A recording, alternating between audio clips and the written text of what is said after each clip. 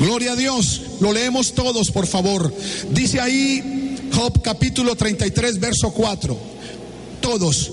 El Espíritu de Dios me hizo y el soplo del Omnipotente me dio vida. Quisiera que lo hiciéramos con más fuerza. No los escucho, hermanos. Quisiera que todos leyéramos la palabra, la infalible, la poderosa, la sublime palabra de Dios. A ver, todos leyendo ahí el verso 4 de Job 33. 1, 2, 3. Vamos. El Espíritu de Dios me hizo y el soplo del Omnipotente me dio vida. Amén. Siéntese gritando gloria a Dios. Amén, gloria a Dios. Hay una pregunta que podemos hacernos esta noche, y esa pregunta es: ¿qué hace la iglesia todavía en la tierra?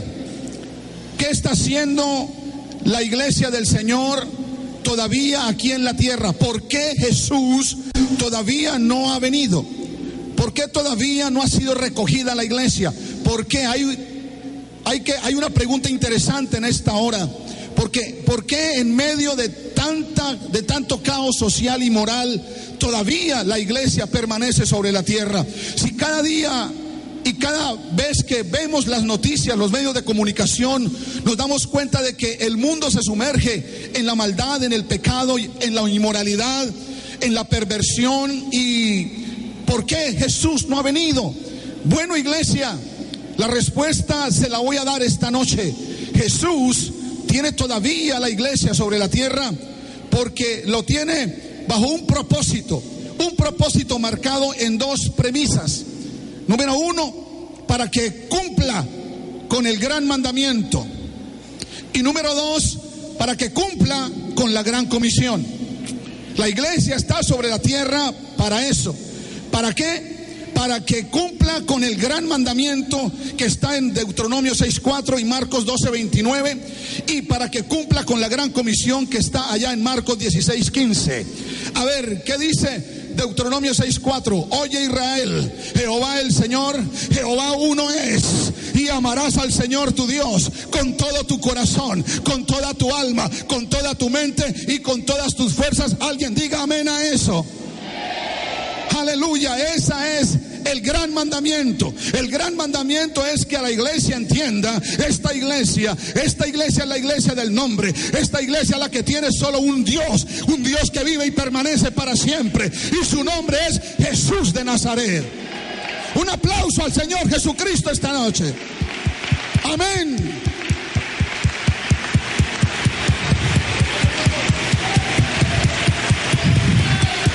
Yo soy privilegiado de ser un predicador del nombre de Jesucristo. Yo soy un privilegiado de ser un predicador de la unicidad de Dios. Yo soy, hermano, yo reconozco que solo hay un Dios en el cielo y que esta noche es aquí, altamente alabado y adorado.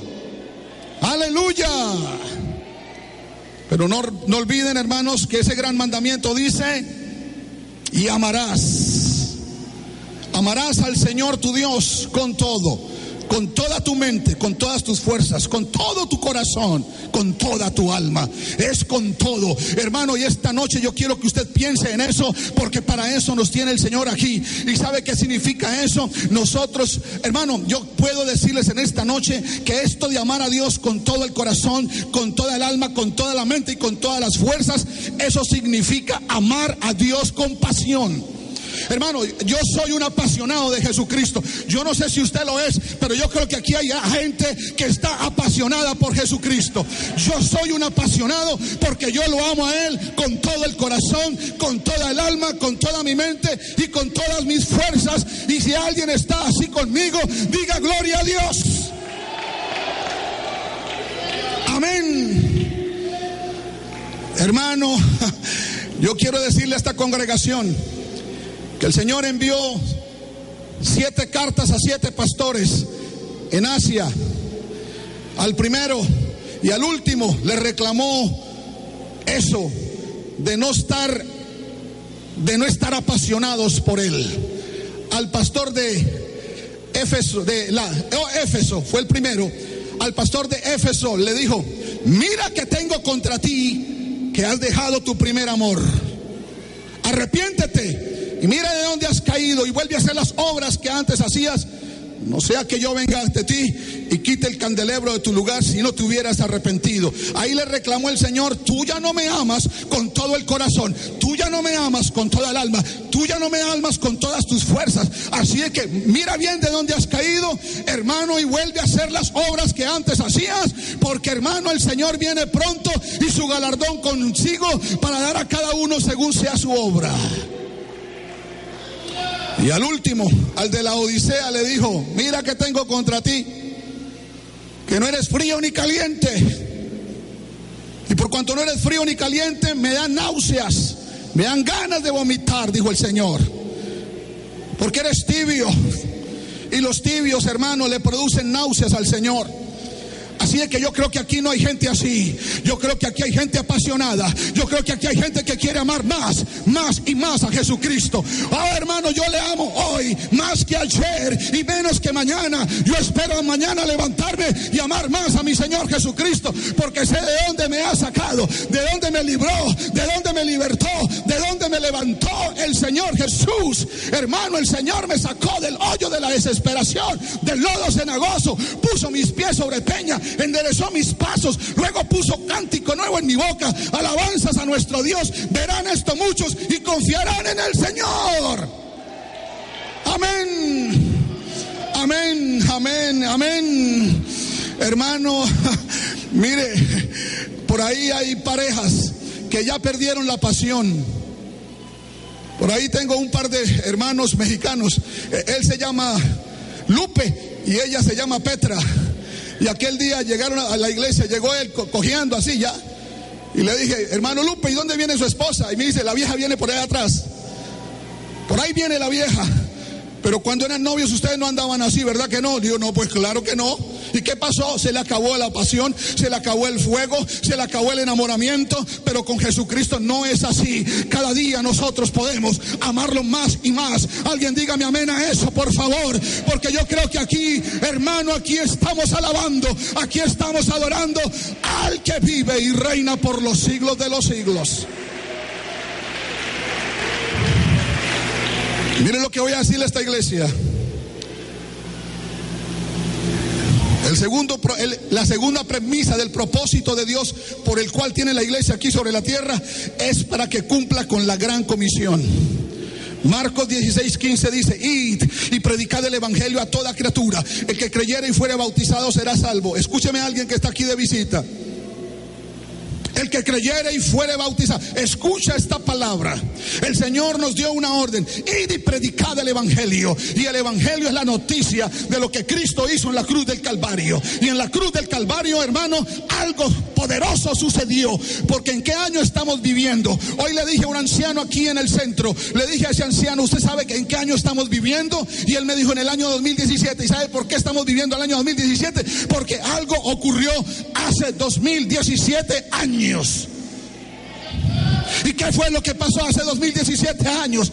Es que Dios se manifestó en carne y vino a este mundo y nos trajo esta salvación por medio de Jesucristo allá en la cruz del Calvario. Alguien grite amén. Amén. Amén. Amén. Id y predicad el evangelio a toda criatura. No me importa que sea un decrépito viejo que no tenga nada donde vivir, aunque sea una piltrafa humana, aunque sea un indigente, aunque sea un rico, aunque sea un pobre, aunque sea un alto, aunque sea un bajito, aunque sea un gordo, aunque sea un flaco, hay que predicarle la palabra, hay que informarle lo que Cristo hizo en la cruz del Calvario, y para eso está la iglesia sobre la tierra. Id y predicad el evangelio a toda criatura. El que creyere, ¿cuántos creyentes hay aquí? El que creyere y fuere bautizado será salvo. El que no creyere, ya. El que no creye, aquí hay que creer. Aquí hay que creerle a la palabra de Dios. Aquí hay que creerle a lo que Jesús está hablando esta noche. Aquí hay que, hermano, hay que abrir nuestros oídos para que nos penetre perfectamente la palabra. Oídme atentamente y vivirá vuestra alma. Y se deleitará vuestra alma con grosura. La gran comisión. Hermano, un cristiano que se llame cristiano de verdad, un hombre que sea un hombre y una mujer cristiano, es un hombre apasionado por Jesucristo y apasionado por las almas perdidas. Si hay creyentes que no están apasionados por las almas perdidas, es porque no está apasionado por Jesucristo, porque lo uno conlleva lo otro. Si yo estoy apasionado por Jesucristo y lo amo con todo mi corazón, con toda mi alma, con toda mi mente y con todas mis fuerzas, automáticamente, espontáneamente, estoy apasionado por esa alma perdida que está allá afuera. ¿Cuántos dicen amén a eso? Hermano, esto no es un regaño, es la palabra. Es la palabra. Es la palabra de Dios. Dios tiene, Jesucristo tiene su iglesia para eso, hermano. Y cuando a mí me dice el Señor que debo vivir apasionado, entonces lo que el Señor quiere es que cada creyente que ha creído en su palabra, que un día se arrepintió de sus pecados, que un día se bautizó en el nombre de Jesucristo para el perdón de sus pecados, sea lleno del Espíritu Santo. ¿Y sabe qué es ser lleno del Espíritu Santo? Estar apasionado por Él.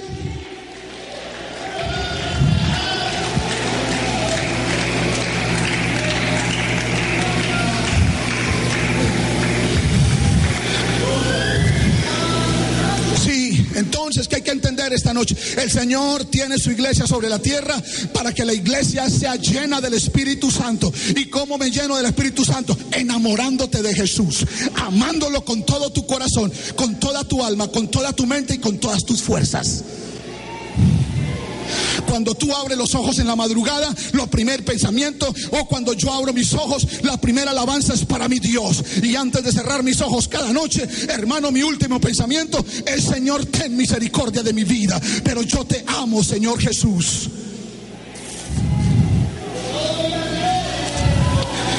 Póngase de pie y den un aplauso al Señor Jesucristo, todo apasionado. A ver, todo apasionado. A ver, todo apasionado. A ver, todo apasionado. Aplauda, aplauda, aplauda.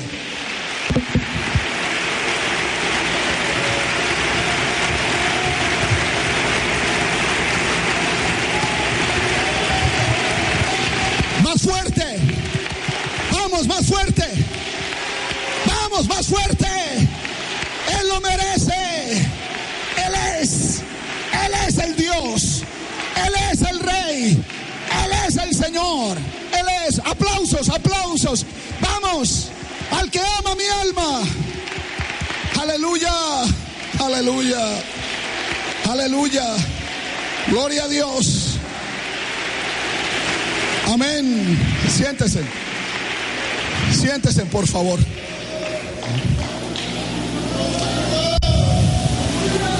Primera de Juan 5:19 dice: nosotros le amamos a Él porque Él nos amó primero.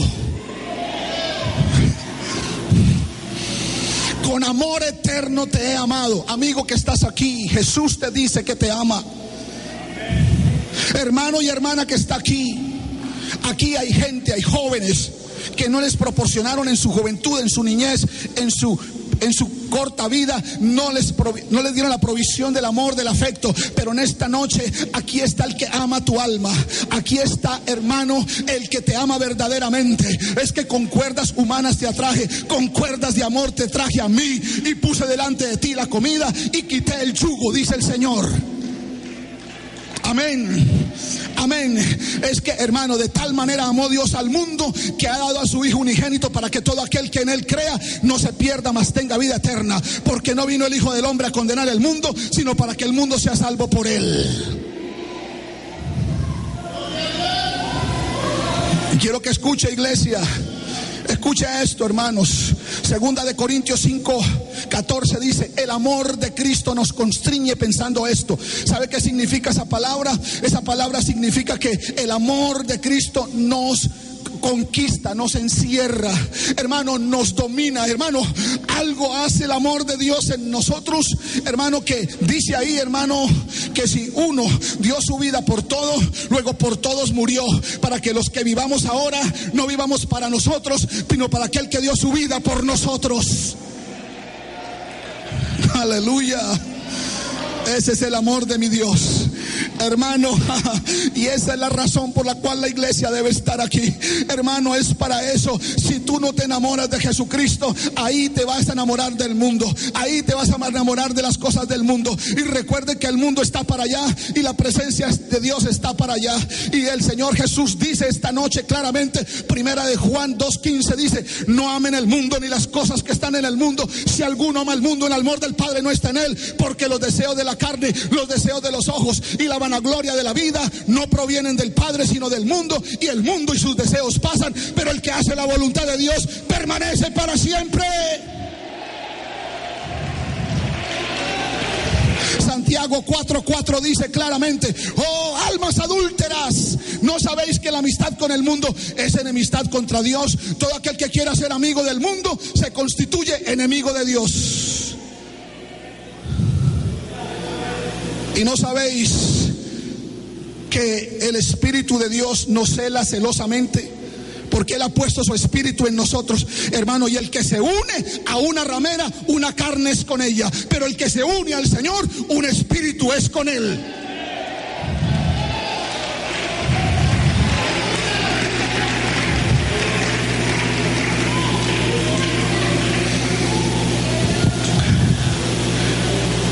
Esto lo tenemos que entender. Yo no tenía amor para Dios. Yo me amaba a mí mismo 1, 2 y 3 veces. Primero yo, segundo yo y tercero yo. No tenían amor para esa hermosa mujer que Dios me dio, ni para el hijo que ella también me dio. Yo no sabía amar a Dios. Pero leí lo que dice Romanos 5:5. La esperanza no avergüenza, porque el amor de Dios se ha derramado en nuestros corazones por medio del Espíritu Santo que nos fue dado. Escuchen. Por medio del Espíritu Santo que nos fue dado. Y el verso 8 dice: mas Dios muestra su amor para con nosotros, que siendo aún pecadores, Cristo murió por nosotros. Amén. Amén. Hermanos, por eso le quiero decir a esta iglesia en esta noche, hermano, mire lo que hizo el Señor. Escuche esto. Cuando Dios tuvo en su mente al hombre, y quiero recordarle a todos que el hombre, el ser humano, es la obra magna de Dios. Un día le pregunté a un hombre, un indigente, alguien que no vale la pena ni vale nada para la sociedad, le dije: tú, para Dios, ¿quién es más importante, tú o el sol? Y me dijo él, así con cara de deprimido, me dijo: pues el sol. Le dije: pues no, tú eres más importante que el sol, porque tú eres la magna obra de Dios. Y Dios hizo 4 cosas con el hombre que no hizo con nadie más. Cuando Dios creó al hombre, cuando Dios hizo el universo, todo lo hizo con su palabra. Hebreos 11:3 dice: por la fe entendemos haber constituido el universo por la palabra de Dios, de modo que lo que se ve fue hecho de lo que no se veía. Pero lo único que Dios creó con sus manos fue al hombre. Fue al hombre. Dios tomó al hombre, hermano, e hizo con él 4 cosas exclusivas, algo especial, algo auténtico, hermano, algo que nadie más puede hacer por nadie. Génesis 2:7 dice: entonces Jehová Dios formó al hombre del polvo de la tierra y sopló en su nariz aliento de vida, y fue el hombre un ser viviente. Con nadie hizo eso. No lo hizo con los animales, no lo hizo con las plantas, con ningún otro ser. El Señor hizo al hombre con sus manos, y luego de lo que Él tiene, de la sustancia que hay en Él, de la esencia que hay en Él, sopló en el hombre y Él fue un hombre viviente. Génesis 1:27 dice: y creó Dios al hombre a su imagen y semejanza, a imagen de Dios lo creó, varón y hembra los creó, y los bendijo Dios y les dijo: fructificad y multiplicaos, llenad la tierra, sojuzgadla, señoread sobre los peces del mar, las aves de los cielos y sobre todas las bestias que se mueven sobre la tierra. Las primeras palabras que el Señor le dijo al hombre fueron estas: fructificad y multiplicaos. ¿Sabe qué significa esa? Esa es la bendición bendición. Cuando usted le dice a un hermano, Dios le bendiga, le está diciendo que el Dios omnipotente te haga fructificar y te multiplique hasta hacer multitudes. Esas fueron las palabras que Dios le dio ¿a quién? A Adán. Pero después vemos la escritura que con esa misma bendición Dios bendijo a Abraham. Y a Abraham le dijo, bendito eres tú, vas a fructificar, vas a llenar la tierra, de ti saldrán naciones. Así le dijo. Y él tomó esa bendición, y la bendición que está para ti será también para todos tus descendientes. Y cuando entonces Jacob iba a huir de su casa porque su hermano lo iba a matar, allí tomó la bendición de su padre. ¿Y sabe cuáles fueron las palabras de su padre? El señor Isaías, el hermano Isaías, ¿sabe qué le dijo allí a Jacob su hijo? Le dijo que el Dios omnipotente te bendiga, te haga fructificar y te multiplique hasta hacer multitudes. Y con esa bendición se fue, hermano. Y después del diluvio también algo pasó. Cuando terminó el diluvio, allí estaba Noé. Después que hizo el sacrificio, después que hizo el holocausto, él escuchó una palabra. ¿Y sabe cuál fue la palabra de Noé? A Noé, de Dios, que él se fructifica y multiplícate. Cuando tú le dices a un hermano, Dios le bendiga, tú le estás diciendo a él, fructifica y multiplícate. Estamos hablando el mismo lenguaje, hermano. Estamos hablando, ¿para qué estás aquí en la tierra? ¿Para qué estás aquí, hermano? Para que tú fructifiques y para que tú te multipliques. Le estoy hablando, fructificar, se habla del Espíritu Santo. Del Espíritu Santo estamos hablando de amar a Dios con todo el corazón, con toda el alma, con toda la mente. Y de fructificar y de multiplicarse estamos hablando de ir y predicar el Evangelio.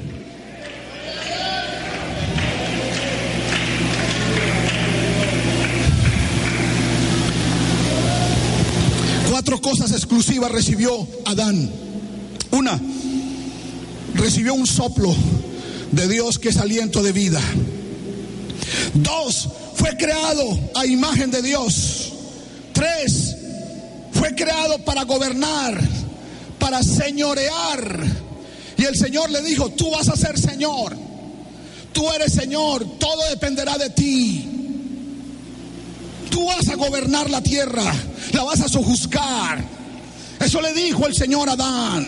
Le dio autoridad sobre todo, sobre los animales. Y número 4, fue creado con una inteligencia única, con una sabiduría única, tanto que Él le puso nombre a todos los animales.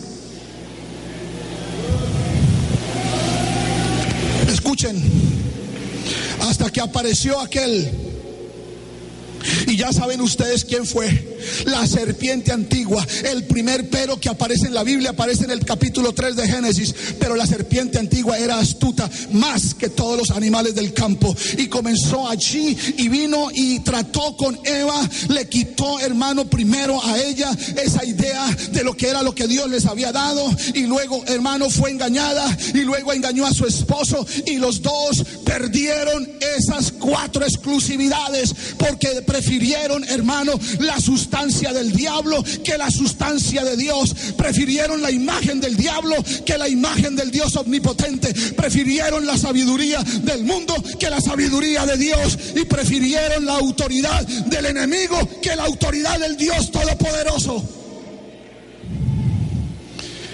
Y así cayeron todos los seres humanos. Y que escucha, iglesia, ahí apareció aquel que Jesús en el capítulo 10 de Juan, verso 10, dijo: ese no viene sino para robar, matar y destruir, pero yo he venido para que tengan vida y para que la tengan en abundancia. Amén. Amén. Entonces, la sustancia de Satanás es el pecado. La sustancia de Dios es el Espíritu Santo. O tú estás ocupado por la sustancia de Satanás, o estás ocupado por el Espíritu de Dios.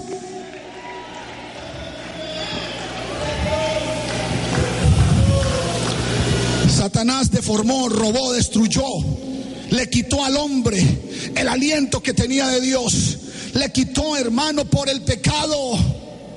Por cuanto todos pecaron, están destituidos de la gloria de Dios. Y la paga del pecado es muerte, porque Adán se lo dijo: mire, todo es tuyo, enseñoréate, pero un solo mandamiento le dio: mira, del árbol del bien y el mal, de ese fruto no tomarás, porque el día que tomes de ese fruto ciertamente morirás.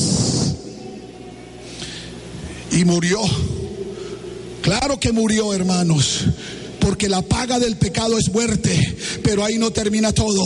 La dádiva de Dios, el regalo de Dios, es vida eterna en Cristo Jesús, Señor nuestro.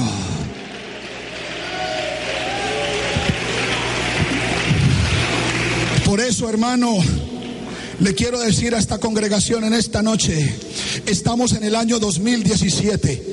El año 2017 porque algo trascendental, algo poderoso sucedió hace 2017 años. Y los científicos y los eruditos dicen que la noticia más grande que ha habido en el mundo es cuando el hombre puso su pie sobre la luna. Pero yo les quiero decir que la noticia más grande que ha habido en la tierra es cuando Dios, aleluya, puso su pie sobre la tierra. Alabanzas al Señor Jesucristo. Hermano, esa es la noticia. Hace 2017 años Cristo el Señor vino al mundo a salvar a los pecadores.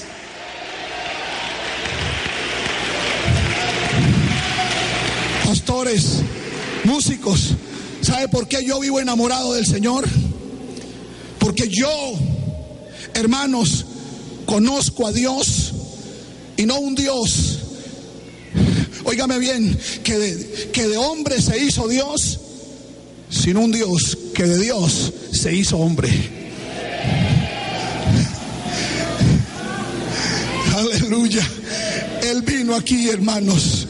Juan 1:9, aquella luz verdadera que alumbra a todo hombre venía a este mundo. En el mundo estaba y el mundo por él fue hecho, mas el mundo no lo conoció. A lo suyo vino al mundo y los suyos no lo recibieron, mas a todos los que lo recibieron y los que creen en su nombre les dio potestad de ser hechos hijos de Dios.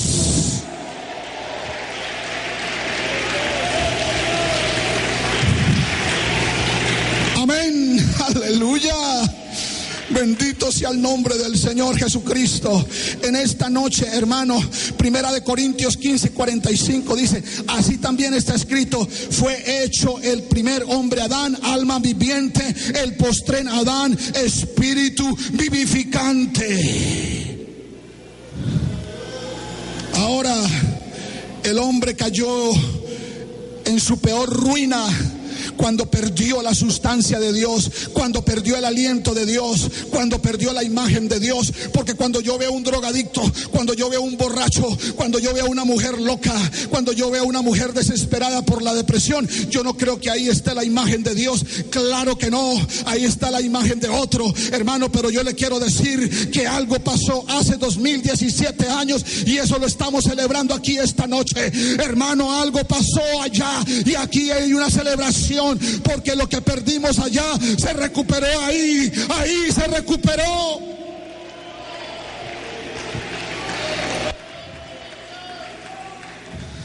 Dios solamente ha soplado 2 veces al hombre: en el Edén y luego el día de la resurrección, cuando Jesús entró allí después de ir al Calvario. Porque no hay, escúcheme bien, no hay Pascua sin primicias y no hay Pentecostés sin Calvario. No hay Pentecostés sin Calvario. Hay que entender lo que pasó allá en la cruz. Y lo que pasó en la cruz, hermano, es significativo para toda persona aquí. Porque toda persona aquí tiene que entender que Jesús venció 4 cosas en la cruz del Calvario. Lo primero que venció Cristo en la cruz del Calvario fue el pecado. El pecado está vencido. El pecado está terminado. El pecado, hermano, no se enseñoreará más de vosotros, dijo el apóstol Pablo. Hermano, y el autor del pecado, aquel mentiroso, engañador, que viene engañando engañando, que se ha metido por ahí, hermano, a ese que se llama Satanás, a ese también Cristo lo venció en la cruz del Calvario y está vencido y está bajo los pies de la iglesia. Y si usted es iglesia esta noche, lo tiene bajo sus pies, y como lo cantaron estos hermanos ayer, pisotéalo, pisotéalo, porque está vencido. No tiene parte ni suerte con nosotros, no tiene parte ni suerte con tu familia.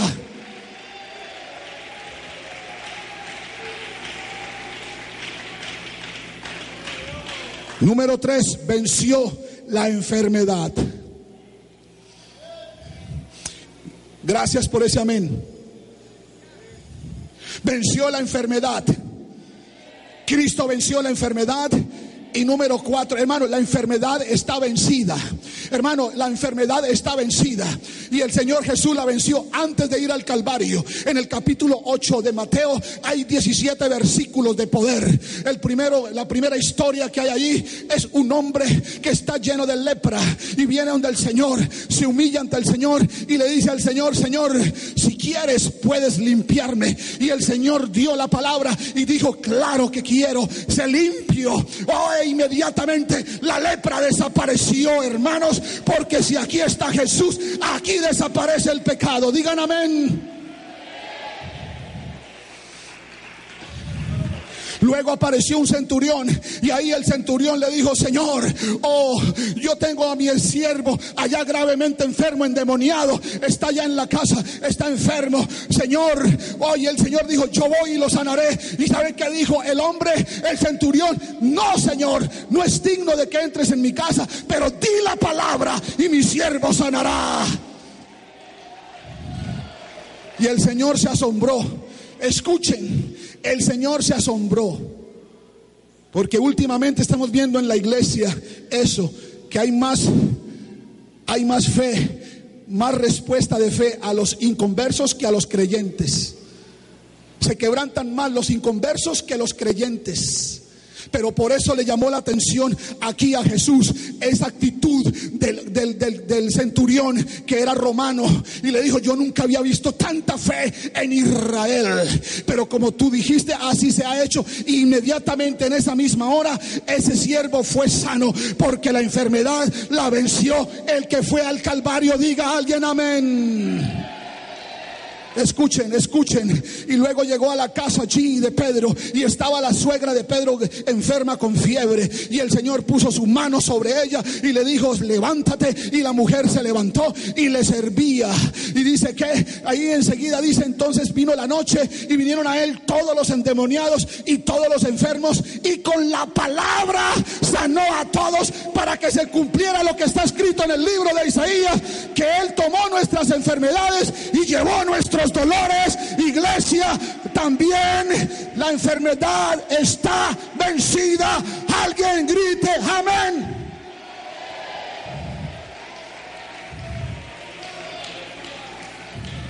Y todavía no había ido al Calvario. Qué poderoso es Jesús.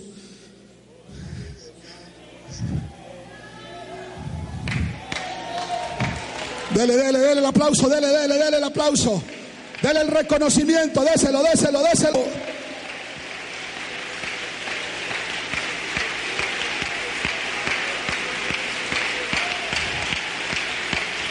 Vea, y aquí viene.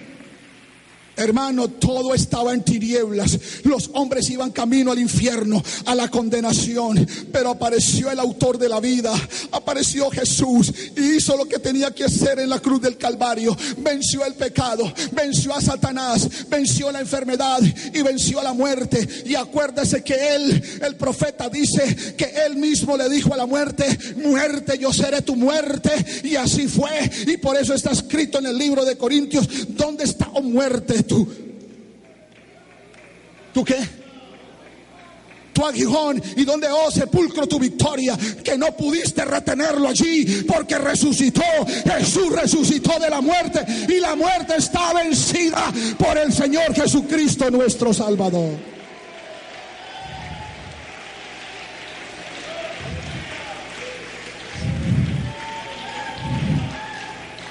Al otro día Ese mismo día de la resurrección, el Señor, los discípulos estaban allí acobardados, estaban temerosos, escondidos, cuando apareció el Señor Jesús y les dijo: paz a vosotros. Como me envió el Padre, los envío a vosotros. A los que, ayúdeme pastor, a los que le retuvieren los pecados les serán retenidos, y a los que ¿qué?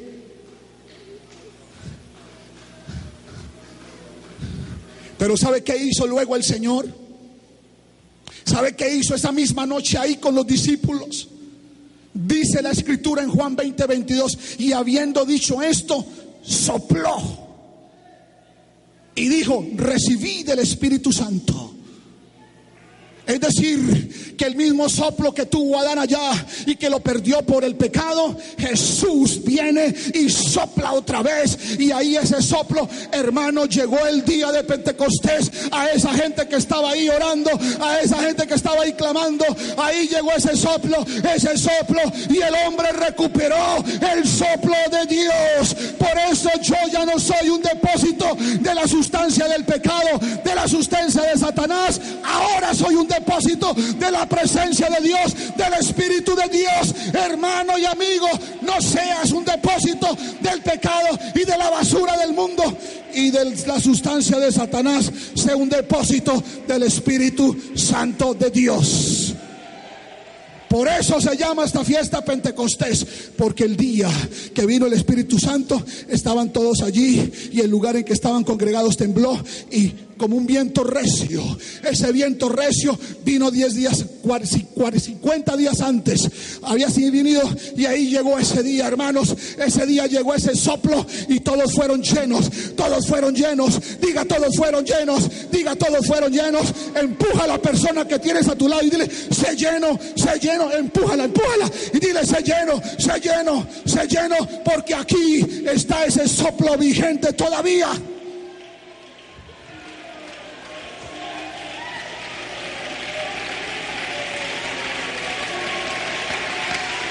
Vamos, apláudale.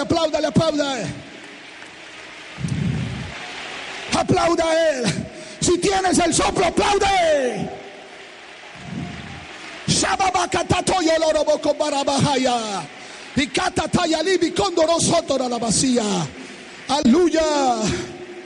Aleluya. Recuperamos el soplo de Dios. Recuperamos la imagen de Dios. Romanos 8:29 dice: a los que antes conoció también predestinó para que fuésemos hechos conforme a la imagen de su Hijo, para que Él sea el primogénito entre muchos hermanos. Primera de Corintios 15:49 dice: y así como hemos traído la imagen del terrenal, traeremos también la imagen del celestial. Y segunda de Corintios 3:17 dice: porque el Señor es el Espíritu, y donde está el Espíritu del Señor, ahí hay libertad. Por tanto, nosotros todos, mirando a cara descubierta como en un espejo la gloria del Señor, somos transformados de gloria en gloria por la imagen del Señor Jesucristo. Alguien diga amén a eso. Yo ahora soy imagen del Dios Todopoderoso, oh primicia de sus criaturas, en el nombre de Jesucristo de Nazaret. Recuperé el soplo. Recuperamos el soplo. Recuperamos la imagen. Y recuperamos la autoridad. ¿Se acuerdan cuando Jesús se fue allá a orar y ayunar 40 días y 40 noches al monte? Allá al desierto. En el desierto Satanás le dijo, una de sus tentaciones le dijo: mira, lo llevó a un monte alto y le mostró todos los reinos del mundo y le dijo: mira, todo esto te daré, porque a mí me fueron entregados. Todo esto te daré si postrado me adorares. ¿Y quién le entregó eso a él? Adán. Por el pecado. Cuando nosotros pecamos, cuando nosotros infraccionamos la ley de Dios, cuando no guardamos sus mandamientos, cuando no tenemos el soplo del Espíritu, cuando no estamos enamorados de Jesús, viene el pecado, hermano, y perdemos mucho. Y por eso es que está el mundo perdido, porque ahí está lleno de cárceles, prisiones, hospitales, gente deprimida, gente acabada, familias destruidas. ¿Sabe por qué? Solo y únicamente por el pecado. Pero eso ya está arreglado, iglesia. Eso está arreglado esta noche. Si tú tienes el soplo de Dios, en ti hay una nueva sustancia, y es la sustancia del Dios Todopoderoso. Tienes la imagen del Dios Todopoderoso y recuperamos la autoridad. Jesús le dijo allí a sus discípulos cuando lo mandó a la comisión de los 70: vayan, prediquen el evangelio, reprendan demonios, sanen los enfermos, levanten los muertos. Les doy potestad de hollar serpientes y escorpiones y sobre todo mal del enemigo, y nada os dañará. ¿Sí o no? Eso es recuperación. Por eso la gran comisión dice claramente: vayan, prediquen el evangelio a toda criatura, y el que creyere y fuere bautizado será salvo, el que no creyere será condenado. Y estas señales seguirán a los que creen: en mi nombre echarán fuera demonios, hablarán en nuevas lenguas, si tomaren cosa mortífera no les hará daño, tomarán manos de las serpientes y no les hará daño, y sobre los enfermos pondrán sus manos y ellos sanarán. Y eso es autoridad, y esa autoridad está aquí esta noche. Diga amén, amén, amén, amén, amén.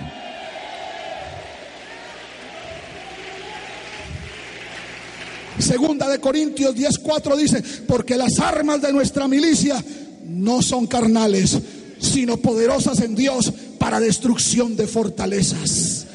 Amén, amén, amén. Derribando argumentos y toda altivez que se levanta contra el conocimiento de Dios, llevando cautivo todo pensamiento a la obediencia a Cristo, estando prontos a castigar toda desobediencia hasta que vuestra obediencia sea perfecta. Hermanos, esto ya está arreglado. Lo arregló Cristo en la cruz. Y el día de Pentecostés el soplo llegó a tu vida y recuperaste la esencia de Dios, recuperamos el Espíritu de Dios, recuperamos el aliento de Dios. Por eso dijo Job: el soplo de Dios me dio vida y el aliento del Omnipotente me vivifica. Hermano, esta noche, si usted cree eso, hermano, usted va a recibir una descarga, porque imagínese lo que usted está recibiendo. Lo que perdimos allá en el Edén, lo recuperamos en el Calvario. Por eso esta noche usted se puede levantar con autoridad, usted se puede levantar con confianza y venir a este altar y decirle: Señor, sopla sobre mí, porque yo estoy seguro que esta noche yo soy un depósito del Santo Espíritu de Dios, y por lo tanto, Señor, ahora mismo tomo la imagen tuya, recupero la inteligencia, la sabiduría, y recupero la autoridad, y ahora mismo me levanto en victoria. Y así debe estar la iglesia esta noche, en el nombre del Señor Jesucristo.